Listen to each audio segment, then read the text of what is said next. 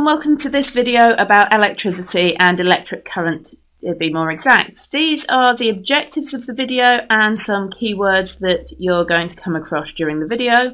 And we're going to start by looking at what electric charge is, and for that we need to know about the structure of an atom. An atom is made up of three types of particle, the first of which is the electron, which is found around the outside of the atom. The electron has negative charge. Then in the centre of the atom we have a nucleus which contains protons with positive charge and neutrons which are neutral or have no charge at all. It's important that we know that the electrons are around the outside because that's what moves when we charge something up. So how do we get something positively or negatively charged? Let's look at a plastic rod and a cloth. Both of these things start out neutral, so they've got an equal number of protons and electrons, or positive and negative charges, and we'll represent those with pluses and minuses. Now when we rub the rod with the cloth, some of the electrons transfer from the cloth onto the rod. And the result of that is that the rod has gained electrons and the cloth has lost electrons. So the rod becomes negatively charged and the cloth becomes positively charged. Now alternatively, we could find that we have to transfer the other way. So the electrons move from the rod to the cloth.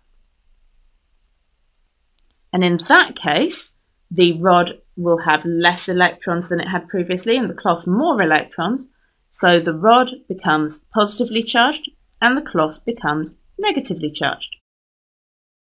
Now it's really important to remember that only electrons can move because they're the ones that are on the outside of the atom. The protons are stuck where they are. So electrons can be lost or gained, but it's only electrons that can move.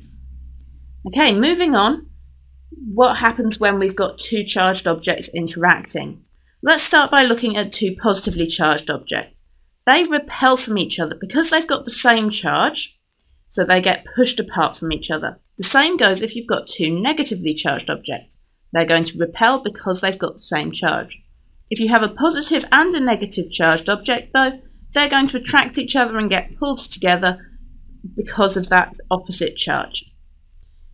The area around a charged particle is known as its electric field, and that's where things can experience the electric force.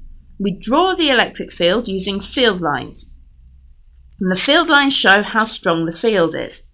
So if the field lines are closer together, that says that the field is really strong, and if they're far apart, then that means that it's a weaker field. So as we move away from this particle, the field gets weaker.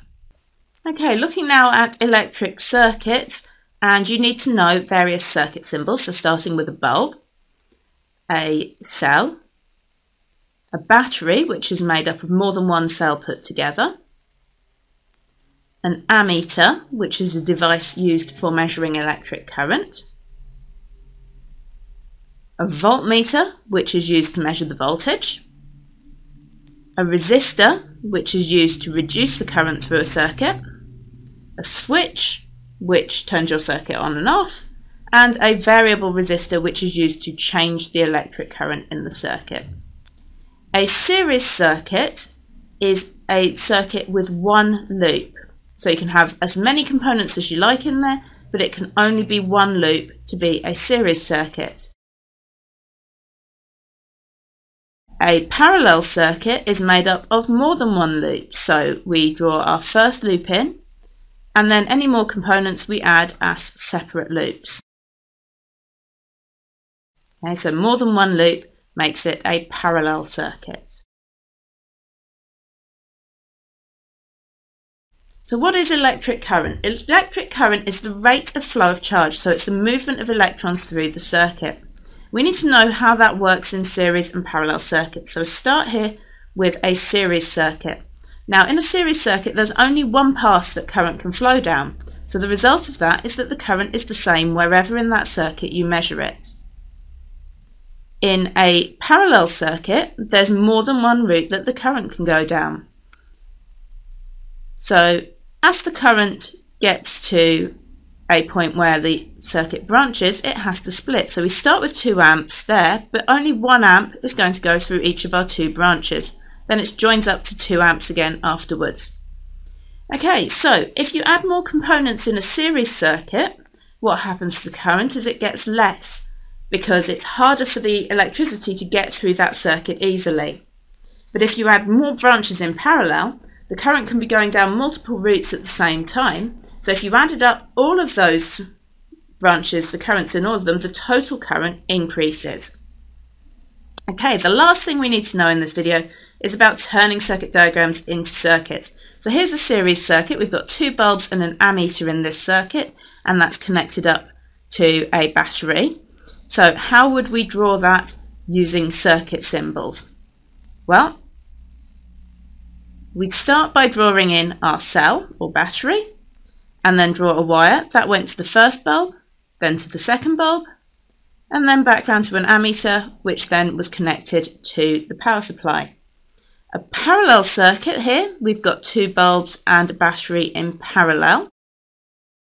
So we're going to have to draw in the 2 separate loops. Again, we start off by drawing our cell or battery, and then we draw the rest of the first loop. We always draw the inner loop first, and then we add in the extra outer loop. And we can do that for as many loops as we need to. Thank you for watching. Bye.